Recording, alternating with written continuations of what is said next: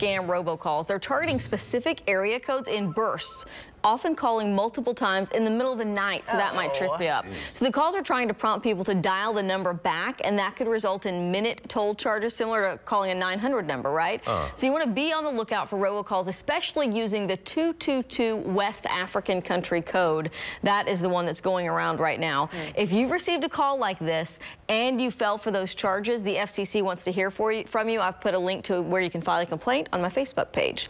And Tyson Foods is recalling almost 12 million pounds of chicken strips because they may have pieces of metal in them.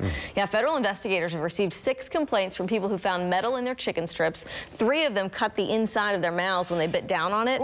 Yeah, so the frozen ready-to-eat products have use-by dates between October 1st, 2019 through March 7th, 2020. So there's a chance you've got them in your freezer. If you do, you want to return them to the store or just throw them away. Hey, here's a question. Do you drink coffee, beer, or both? Together? Yes.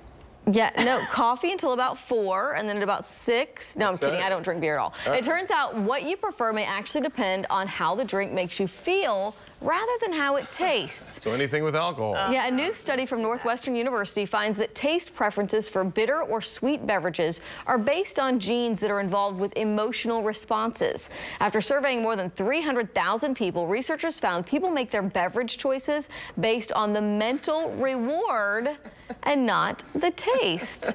Well, yeah, it's the caffeine. I totally buy that because I'm not like, oh, I have to have the coffee flavor. I'm just like, I need the boost. You need the with lots of syrup and sugar. 100%. Hey, sleep and beauty, it is time to wake up. All this week on Channel 2 News Today, we're waking you up to beauty secrets. I love this week. Yeah, we are talking lipstick, Owen, in our first story of the series at 6:45. I love a great lip liner, guys. You know that. You can find out what happened when we tested 3 liquid lipsticks to find the one that stays on the longest and feels the best. And this really can save you time and money because we were going for lipsticks that you only have to apply once. That's the whole idea. Once at the beginning of the day, and you're not having to go back after you eat and multiple times and putting it back on again. Well, and I'll be honest, ever since I went with a liquid, it's been life-changing. Changed everything for you. Owen loves these weeks. We've got something in it for you, too. Oh, man. Are we going to do like kind of like gun and tractor week?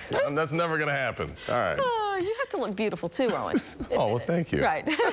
All right. Thanks, Amy. So the long wait for the next